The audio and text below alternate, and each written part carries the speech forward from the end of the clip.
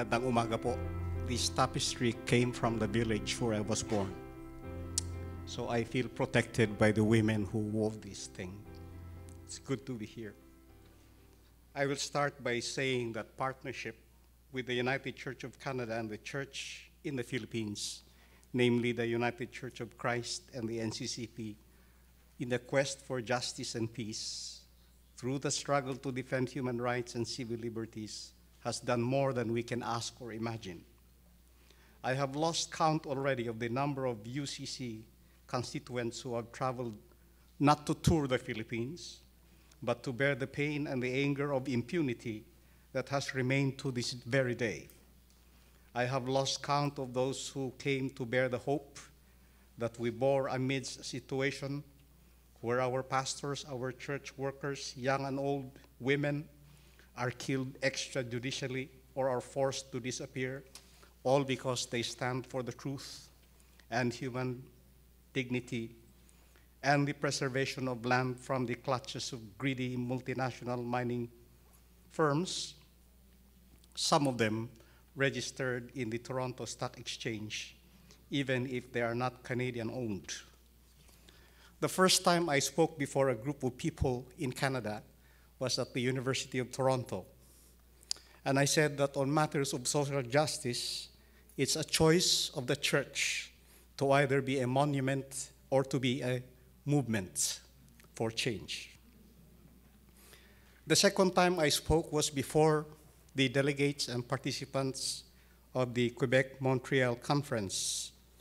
And I said, it is all right to be concerned with your pensions, but it is also important for you to know that the pension funds invested in mining companies mean the death and the future of indigenous people in my country and in many parts of South America. Since the time, there have been a series of brothers and sisters from the United Church coming to the Philippines. They have not done what Justin Bieber did in the Philippines, but they have done far better in establishing the relationship between people to people and trying to understand the real issues that matter most, the issues of life and issues of death.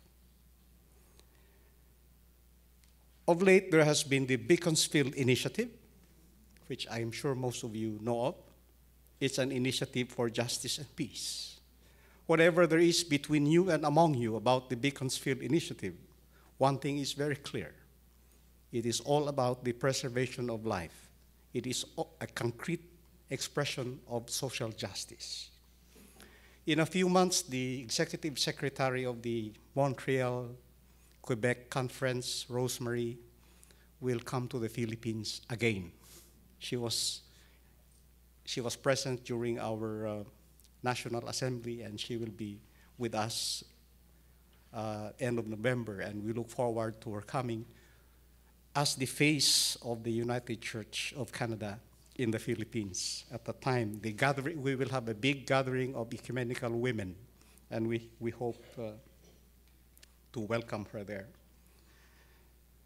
Justice and peace and partnership is all about appreciating how Jesus was born in an age of empire, where the Savior of the world was not welcomed, and where to speak about justice is not a joke, where it involves your own life, where in country like mine, it's a death sentence. It takes appreciating more fully this whole word of solidarity as understood from the perspective of the word becoming flesh. Yesterday, I mentioned to my group, I don't know how it would mean if the word did not become flesh. I don't know what the world would be if it remained to be flesh but did not dwell among us. Mabuhay po tayong lahat. Good morning.